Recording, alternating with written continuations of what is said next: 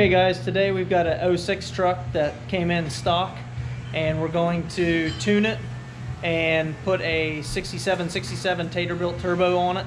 So we thought it'd be fun to do a dyno with it completely stock, no tuning, and then we're going to flash a tune in on an all stock truck, see what it makes. Then we're going to put it in the bay, put a turbo on it, put it back on the dyno, and just get a back-to-back comparison for you guys.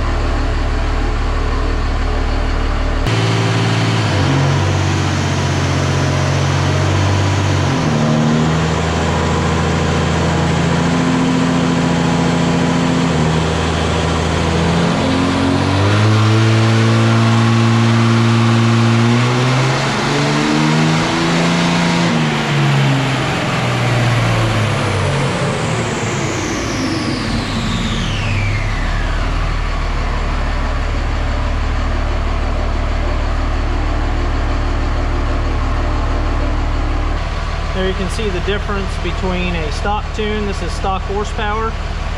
This is stock torque. And with just the change of an EFI tune, we're making more horsepower than what we did torque on stock.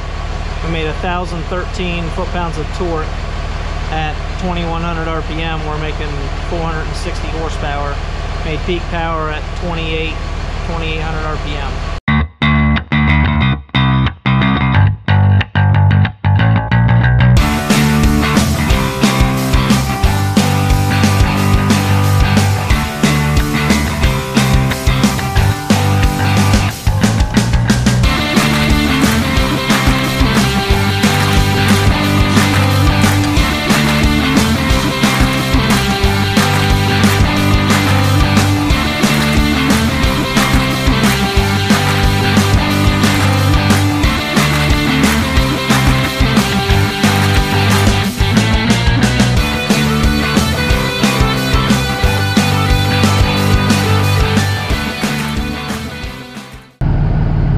Dynoing the 6767 Taterbuilt turbo in comparison to the stock turbo.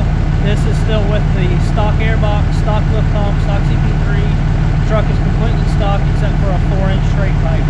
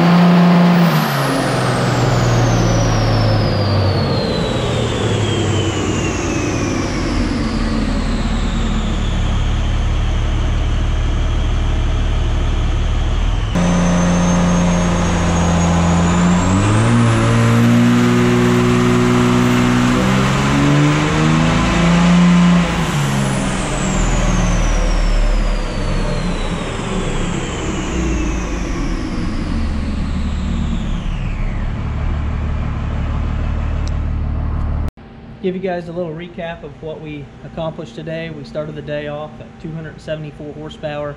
This is a stock 2006 Dodge 5.9. From lift pump to airbox, everything stock untouched. And we installed EFI Live and a Taterbuilt 6767 turbo on an otherwise stock 06.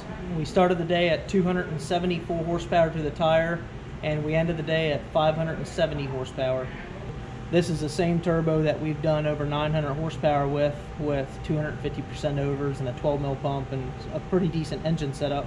But even on a stock truck, it drives nice and gives you the potential to add horsepower or add fuel down the road and pick up significant gains. Like and subscribe to the Firepunk channel if you enjoyed this video. Leave a message in the comments if you have other comparisons you'd like us to do. We've got a good team of guys here. We'd be glad to do some different comparisons. If it's something that interests you and helps you guys out, we're here to do it.